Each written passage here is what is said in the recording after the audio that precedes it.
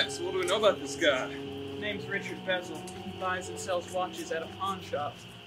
Checks out with the killer's watch obsession. This guy knows something after all. Better hope so. The killer hasn't dropped a body in 3 months.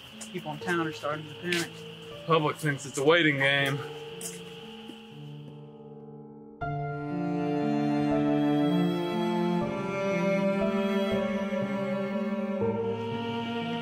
Here goes nothing. MCPD, we're here for the lead on the Watch Wraith. Gentlemen, come on in. We have a lot to discuss. Yeah, we appreciate your help, Mr. Bezel.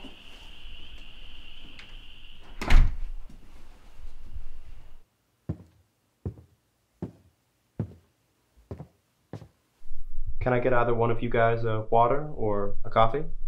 No thanks. We don't want to take up much of your time. Of course. So you work in a pawn shop, mainly buying and selling jewelry? Yes, sir. And it's to my understanding that this killer likes to steal the watches from his or her victims? The Watch Wraith has a pattern of strangling its victims, it then resorts to cutting off the hand and taking the watch. Right. So the reason I've called you here today is because I believe I have a potential suspect. Perfect. Do you have a name? Yes, actually. His name is David Short. He comes in the shop often. He normally doesn't buy much, but in the recent months, he's come in to sell some watches. 6 to be exact. And these watches, they're still at your store?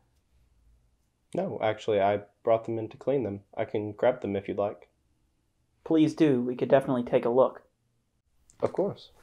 Let me go get them.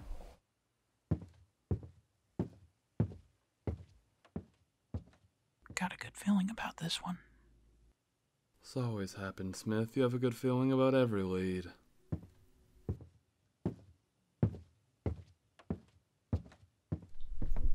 Here we are. After bringing in all the watches and reading up on the case, it began to arise suspicion. So I figured I'd give you all a call about these watches. All right. We're definitely going to have to take a good look at these. No way. These match the descriptions of the missing watches.